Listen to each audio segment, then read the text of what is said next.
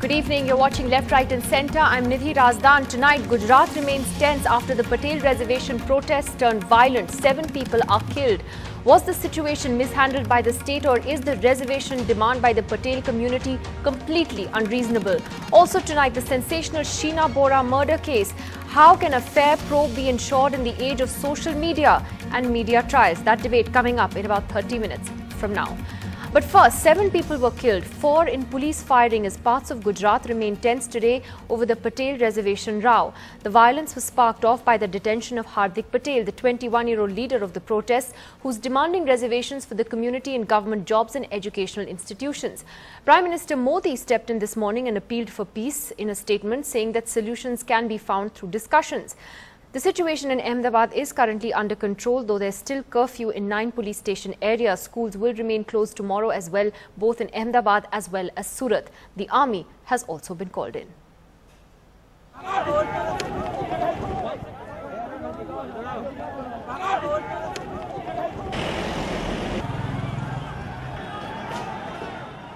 Gujarat simmering in the Kota cauldron. SRPF forces running behind our protesters. They're going to fire. Another tear gas shell has just been fired here in Surat, trying to disperse those crowds. There's an explosion which took place.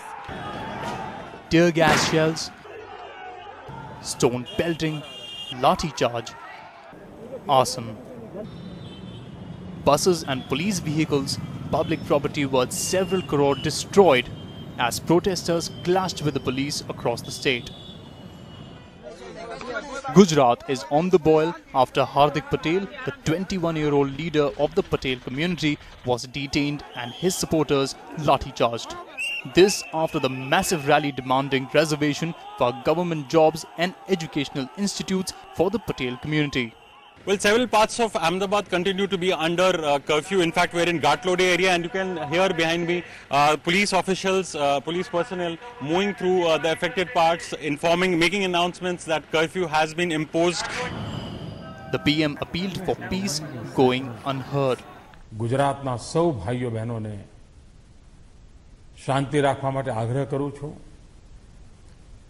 હિંસાના માર્ગે જઈને ક્યારેય કશું વળતું નથી. આપણે બધા સાથે મળીને વાતચીત દ્વારા સમસ્યાઓના ઉકેલ લાવીએ.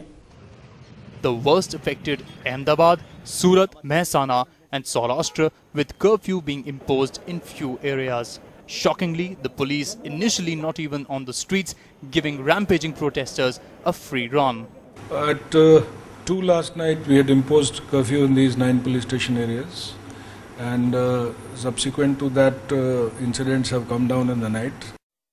The Patel community, however, blaming the police for stoking the violence. This CCTV footage accessed from the community, which allegedly shows how last night the police damaged public property. ये मामला इतना हद से इसलिए आगे चला गया क्योंकि हार्दिक पटेल को 10 मिनट के लिए उसने अरेस्ट कर लिया. With the violence not ending and a total breakdown of trust between the Patel community and the government, forcing the centre to rush in the army and paramilitary forces. हमारी प्रतिक्रिया ये थी कि भाई गुजरात में शांति बनाए रखे. सब आंदोलनकारी घर चले गए थे, फिर भी पुलिस ने घर में घुसकर बच्चों को मारा, उनकी गाड़ियों के कांच तोड़ दिए, जला दिए गए. But the protesters also deliberately targeting even the media. We were traveling on this flyover in Surat when suddenly these protesters began pelting stones at us. It has completely shattered our windscreen, and you can see that stone there. It's a huge one which could have hit anybody of us.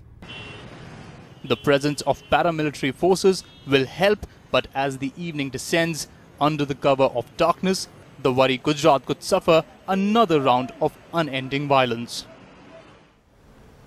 Well, certainly it has been a tense day in many parts of the state today. The question is whether the entire issue has been mishandled by the state, or whether the Patel community and led by Hardik Patel is being completely unreasonable in its demands. What's the way forward? Joining us on the program tonight, we have Professor Yogendra Yadav, the co-founder of the Swaraj Abhiyan, K.C. Tyagi, the Secretary General and spokesperson and Member of Parliament from the JDU. But the JDU is important because Nitish Kumar has actually lent his support to Hardik Patel yesterday. Senior journalist Neerja Chaudhary here in the studio with us. Also joining us, senior journalist Shahid Siddiqui. From the BJP, we have Ejaz Elmi joining us and Shaina NC from Mumbai. Let me take this first to you, Yogendra Yadav. You know, your thoughts on how this entire issue has been handled since yesterday. There are two parts to it. One is the detention of Hardik Patel and the violence that followed, and one is the issue itself. Do you believe that the government, in a sense, there in Gujarat has tied itself up in knots over this? One is a limited mishandling of the agitation. The second is a fundamental inability of the political system in this country to address the quota question with any reasonable system or order. First thing first, it's clearly the case that yesterday's agitation was mishandled. From whatever reports we have here in the media, whatever we know, the provocation did not come from the protesters. There was no violence. They were not armed. And clearly the first provocation came from the police. And under the simple pretext of their deadline of 5 o'clock being over, I mean, this is so silly. Clearly, there is a mix of arrogance and ignorance. The police doesn't know how to handle, or the political establishment doesn't know how to handle a situation like this. And they think they can get away with whatever they do. Now, this doesn't surprise me because in Gujarat, as we read yesterday, the governor believes that any protest is not acceptable. You cannot actually protest in a private hall. So there is that climate of intolerance, which is what has created the situation yesterday, for which the state government is squarely to be blamed, even if the protesters are not themselves blameless, especially in the violence that took place after that. The second and the deeper question is, how do you handle this question of a community wanting reservations and inclusion in the quota? We have this in state after state, and the political system has no response to that. And therefore, the only message the political system has given is, come out on the street, come out in bigger number, twist my arms, I might yield. This is the message that goes out, and this is what everyone tries. This is what Gujars tried in Rajasthan. They succeeded after several attempts. This is what the Jats are trying in Haryana and many other places. This is what Marathas are trying in Maharashtra, and this is what Patidars are trying. And the strange thing now is that it is not the most disadvantaged communities which want inclusion. Exactly. It is actually the better off community within the OBCs which want inclusion. And the system has no way of responding to it. I think clearly, those are very important the one thing points. that we know is that this question cannot be settled on the street. There has to be a system. There has to be something like an Equal Opportunity Commission. There has to be an NCBC which has to come into the picture. But that's a larger thing which is not restricted only to Gujarat. Yes, and I don't want to explore what you said in a little more depth in just a few minutes, but I want to ask Ejaz Elmi this question that Yogendra Yadav raised. Firstly, on the handling of the situation, do you think in retrospect it was silly to have taken Hardik Patel into detention at all? In a sense, he became a hero out of this agitation. You know, he is getting a lot of criticism for you know, agitating on the streets. And as Yogendra Yadav said, street protests aren't the solution to this. No, definitely street protest, violence and a mob culture is not the solution, especially when the government is trying to reach out. Even as this agitation was building up for the last 1 month, in various cities, the government reached out to Hardik Patel and his team and the PASS, and he said that come and have a dialogue. In fact, a 7-member committee was formed. We tried to reach out to the Patidars and tell them that yes, we understand that despite your dominant position economically, financially, there are a section of Patels who are lagging behind and who need the economic support or education support. A via media was provided for Dr. Nitin Patel actually came out with a solution that everybody who's beyond the reservation, 52% non-reservation category, who have difficulty in securing educational tools or hostel fees or education fees, if they're not able to do it, the government will come out with a solution with a scheme which can cater to everybody who's out of the reserve category. But these are subjects of debate and you can only do it. But I think just giving a clean sheet to Mr. Hardik Patel is not good enough. There were abrasive statements. There were situations where his body language is very, very clear. And a state of confrontation is something which cannot provide for solutions. It has to be done in a calm, peaceful manner. And I hope peace prevails. It's very unfortunate that 7 people have lost their lives. Do you believe that he's also being politically backed by other groups? Well, there are political aspirations. People have individual aspirations. And whether some people who want to provide political backing should not forget that if you open this Pandora's box, there will be a class war in every state. The dominant amongst the OBCs will fight for a pie which is shrinking again and again. You will have chaos and so we have to understand this. Let there be a debate in the nation, but we can't allow violence to proceed and replace sustained dialogue, which is possible. All right, and I think that's a fairly reasonable thing to say. The question then, KC Tyagi ji, I wanted to ask you कि नीतीश कुमार ने कल समर्थन दिया हार्दिक पटेल को, he has supported Hardik Patel, लेकिन त्यागी जी लोग ये समझना चाहते हैं कि जो पटेल एज ए कम्युनिटी है, it is the among the more prosperous communities particularly in Gujarat. आज मैं ये पढ़ रही थी, बड़ा इंटरेस्टिंग स्टेटिस्टिक है कि अगर आप यूएस मोटेल इंडस्ट्री को देखें, there are 22,000 motels owned by Indians in the US, valued at $128 billion. 70% of these owned by Gujaratis, 3/4 of these are Patels. They're actually very, very well off. It gives you a sense of how well off the Patels as a community are. क्या आपको नहीं लगता त्यागी जी कि it's a dangerous trend अगर a community like the Patels starts demanding quotas as well? निधि, जो गुजरात का आंदोलन है उसने कई चीजों को खोला है. एक तो इंडस्ट्रियलाइजेशन के जरिए, एग्रेसिव इंडस्ट्रियलाइजेशन के जरिए जो देश को बताया जा रहा था कि रोजगार बढ़ रहे हैं, और पर्टिकुलरली गुजरात जैसे डेवलप्ड स्टेट में रोजगार बढ़ रहे हैं, तो फिर सरकारी नौकरियों में आरक्षण की आवश्यकता पटेल जैसी कम्युनिटी को क्यों पड़ी. दूसरा, ये कोई पहला मौका नहीं है. 1985 में इससे भी बड़ा आंदोलन इन्हीं वर्गों ने किया था, जब पिछड़ी जातियों का कोटा 10% से बढ़ा करके 28% माधव सिंह सोलंकी ने किया था. तो माधव सिंह सोलंकी क्षत्रिय, हरिजन, आदिवासी और मुस्लिम की एक कॉन्स्टिट्यूंसी बना रहे थे जिससे पटेल बाहर थे. हाँ, और उन्होंने उसके खिलाफ प्रदर्शन किया था उस time.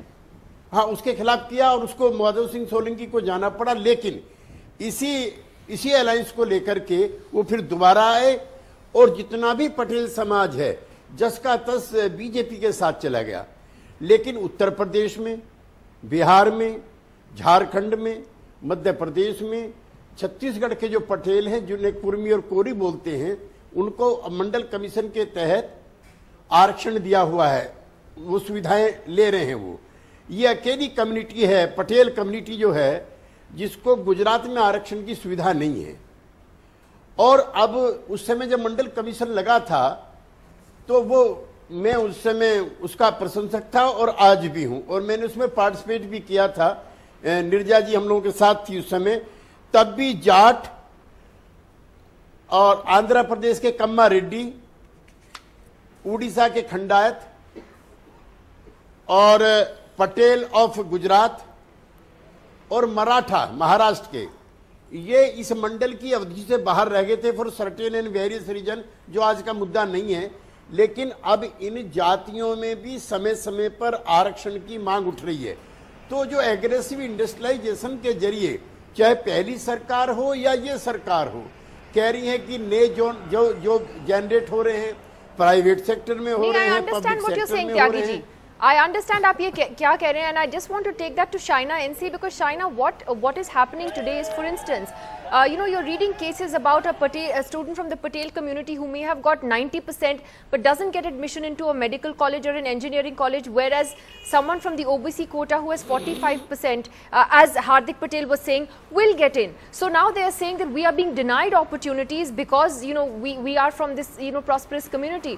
What has gone wrong? This community, China, was the biggest support base for Mr. Modi, for the BJP, for a long time in Gujarat. What's gone wrong?